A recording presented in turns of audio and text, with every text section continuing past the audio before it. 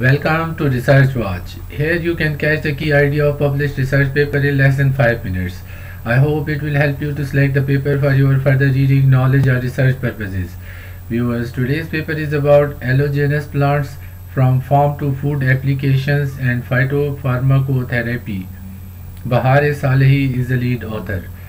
Viewers, Aloe Genus plants distributed in old world are widely known and have been used for centuries as topical and oral therapeutic agents due to their health, beauty, medicinal and skin care properties.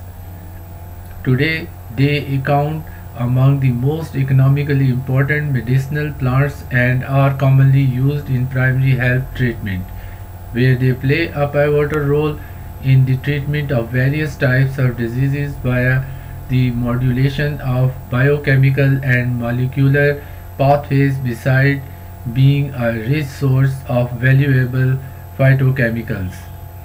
In the present review, the authors summarized the recent advances in botany, phytochemical composition, ethnobotanical uses, food preservation and preclinical and clinical efficacy of aloe plants.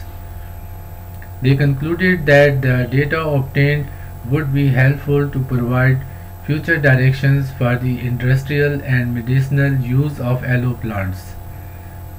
This article was published in 2018 in the International Journal of Molecular Science. Viewers, I hope you found this video useful. I would really appreciate your feedback. Please don't forget to subscribe and follow the channel. Thank you.